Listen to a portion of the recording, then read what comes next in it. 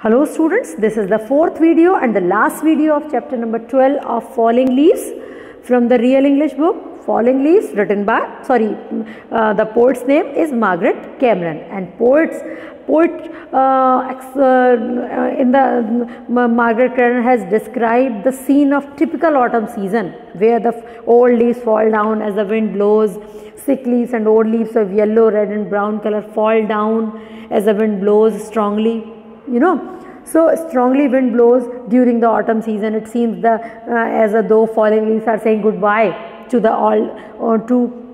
the new leaves. And in the second stanza also I explained to you that the poet talking about sick leaves which never be again green again. They never be green again, and they are falling from the different trees. And in the third stanza I explained to you that the old leaves which are fallen down by overnight and have taken a shape of carpet. And in the fourth stanza I explain you that the poet talks about cruel winds, that it takes the sick leaves with itself, and that covers, and it seems like that is frightened from everything. The old leaves are frightened from everything, and they as a result running away from everything.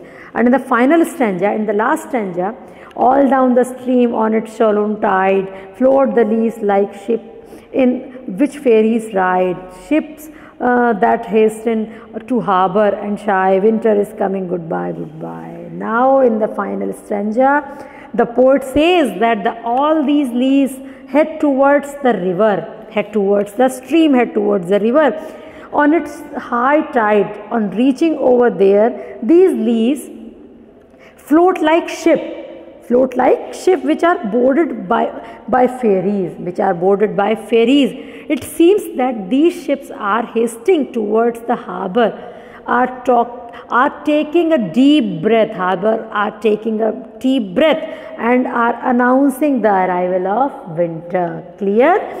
They are announcing by the winter is coming, and announcing the arrival of winter. Winter is coming. So clear? Thank you.